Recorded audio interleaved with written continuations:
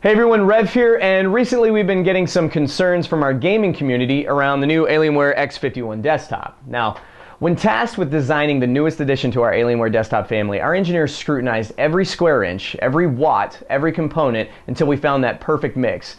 The goal was a system that was honed and focused on a single point, delivering an immersive gaming experience, yet designed efficiently and without wasted space so you can use it anywhere in your home. The goal was big gaming performance without the big box. The result is in fact the Alienware X51.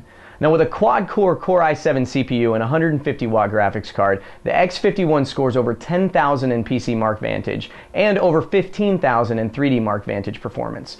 So what does it mean inside the game? It means the X51 hits up to 77 frames per second in Battlefield 3 at 1080p and high settings with anisotropic filtering at 4x and anti-aliasing set post to medium.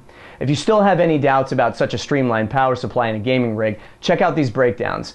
As you can see, the system with either the 240 watt or the 330 watt power supply has plenty of power to pull from. This allows you to game the way you want.